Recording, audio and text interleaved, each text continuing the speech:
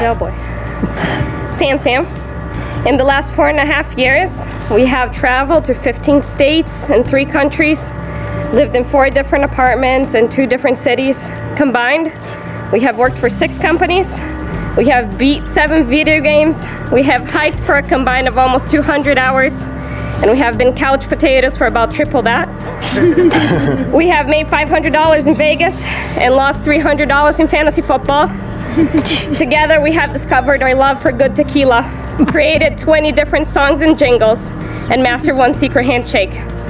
It's been quite the journey. Anyway, for the past 4.5 years, we have been there for each other, for better and for worse, for richer and for poor, in sickness and in health. We have loved and cherished each other's company. So, what's so different about today? Today is not about change. Our lives together won't suddenly begin after a kiss. Today, we make one important promise. The promise that there will be many more chapters to celebrate. I don't mean to downplay the importance of this promise though. It is the most important promise we make in our lives. We make this promise in front of God, in front of witnesses, in front of friends and family. So if you think about it, it was who we were and how we loved in the past 4.5 years that made us decide to stand here today. It wasn't the thought of future promises or of a better life that made us come together as bride and groom. You have shown your love to me every day, and I hope that I have done the same to you. So Samuel Swartz, here are my vows to you. I vow to keep our relationship as interesting, as lively, as loving, and as emotionally inspiring as it has always been.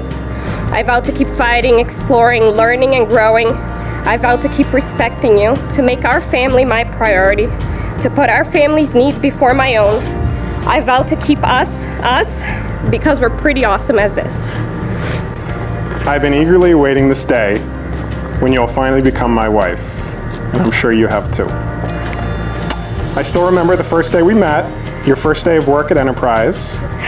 I was skeptical of the new girl who had aced her first week of training, but you were cute, funny, and loved making donut runs to Dunkin' Donuts with me, so we started dating. I remember giving you the engagement ring in Rockport about a year ago, a little over a year ago. We sat on the rocky shore on a sunny day. I gave you your ring. You were surprised and overwhelmed with emotions. Your dad was happy, not only because we were engaged, but because he knew before you did that you'd be getting a ring that weekend. It was a perfect day, and we were so happy, but that was nothing compared to now. The one thing I don't understand is why everyone keeps asking me if I'm nervous, because have they not met you? You'll undoubtedly make the best wife, not only because you love going to Eagles games, and you often cheer louder than me, or because your idea of a perfect Friday night is ordering a pizza, drinking beer, and playing PlayStation, or because you taught me how to cook like a pro and dress like an adult. You cared for me when I was sick, and you accepted my family as your own. You cared for my sick grandmother with more compassion than I knew existed. You come to my YMCA basketball games, and when we lose, you're angrier about the loss than anyone in the actual team.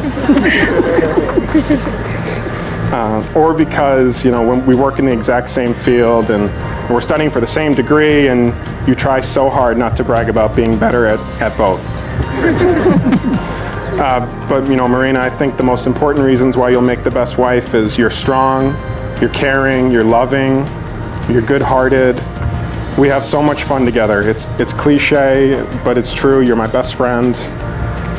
Marina, you're so smart, you're tough. Except with the crying.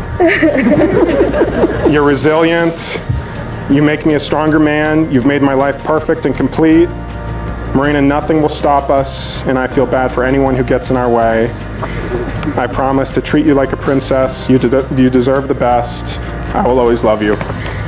That these rituals have reached their intended conclusion, and that celebration, merriment, and joy should now commence. Sam and Hortensia Marina, may your life together be precious and whole.